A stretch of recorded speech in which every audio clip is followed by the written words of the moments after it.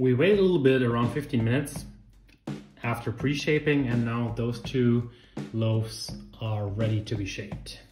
I have two bannetons right here. I can't stress enough how important it is to use rice flour. I'm gonna sprinkle this with rice flour, ideally brown rice flour. There you can see what happened before. I just used regular flour and the dough started to stick. Especially if you're using high hydration loaves, rice flour is advised. It's going to absorb a lot more humidity. So, sprinkle your banneton with a little bit of rice flour. You can use a little more than too little. We can brush that off later before baking. The worst thing that can happen is that the dough starts to stick. Put that to the side. And now, this is the first moment that we're actually going to use flour. Well, we use flour for the dough, of course, but only now for the final shaping we're going to use flour. This is going to be at the bottom, and we don't want this to stick to the surface. Then our dough is going to tear apart. So now we need to use some flour, sprinkle our surface right here, and then we can start shaping. I'm going to show you two different ways of shaping. All of them though have the same idea. You're trying to pull your dough together to create a lot of tension. This tension will later on result in oven spring. So tension is important. There are multiple ways to go about it. I'm going to show you a super simple way, which might not create the most beautiful loaf in the end because it might not be perfectly round, and then I'm going to show you a little bit more of an advanced version.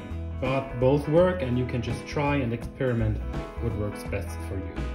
Give me 1 second because I forgot my dough scraper. We're also going to need the dough scraper. Let's start though by flouring the surface slightly. I'm going to place some flour right here.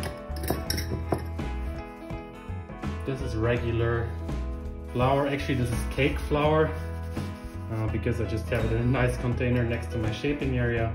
This doesn't really matter. Don't use too much, just a little bit like this.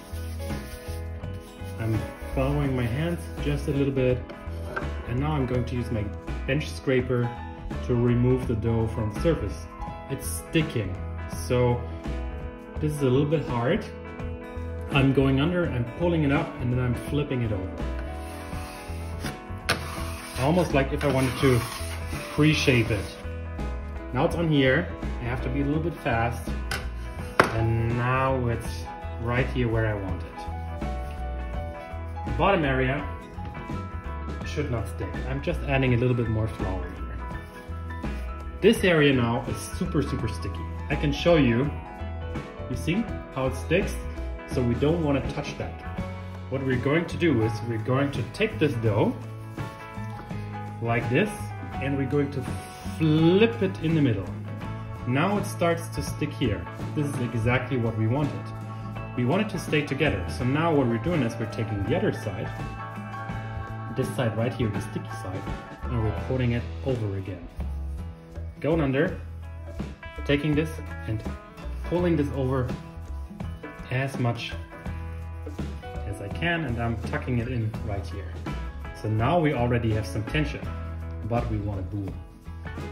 I'm just going to rotate this. I noticed it started to stick a little bit. No problem.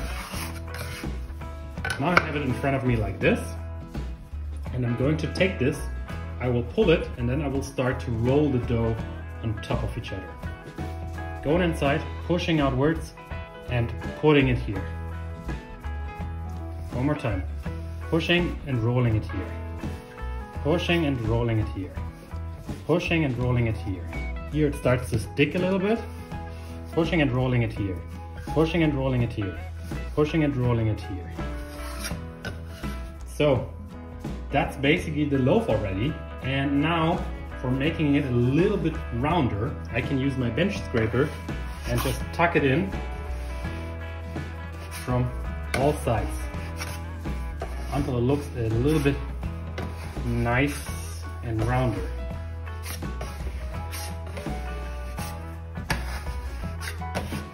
This would not work if we had too much flour. So this is the first loaf. Now we just need to take it and transfer it to the Benedict.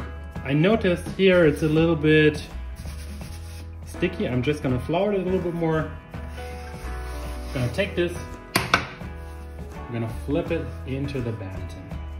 Perfect. I'm gonna sprinkle some more flour on top of it so that the cloth later on won't stick. All right, that was number 1. Now I'm going to show you number 2. Same thing again, flour this, not too much. We're going to go under, remove it because it sticks, and place it right here.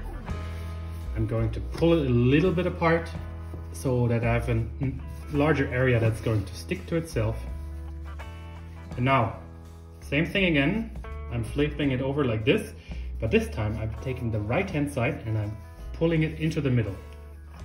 And I'm taking this side here and I'm pulling it over.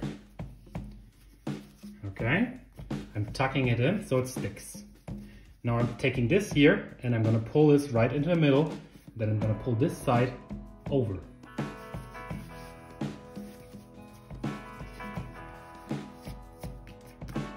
Okay, now I'm rotating this, I'm going here and I'm pulling this a little bit into the middle. Go in, pull, go in, pull. This is called stitching, okay? Like this. And now I want to roll it on top of each other one more time. Same thing as before, I'm going inside. Oh, my hands are a little bit sticky, I'm gonna flour them a little more. Pull inside, pull inside, pull inside, pull inside, pull inside. Like this. And now I can use the bench scraper again to make the loaf nice and round again. So, 2 different methods, they achieve mostly the same thing. Now take it again with your bench scraper, place it in a banneton. Like this. And just to show you the comparison again, I find the second method created a nicer looking loaf. You can see here on the first method it was also nice and round, but here there's this kind of edge. There might be a small defect when baking it like this. But yeah, those are 2 methods.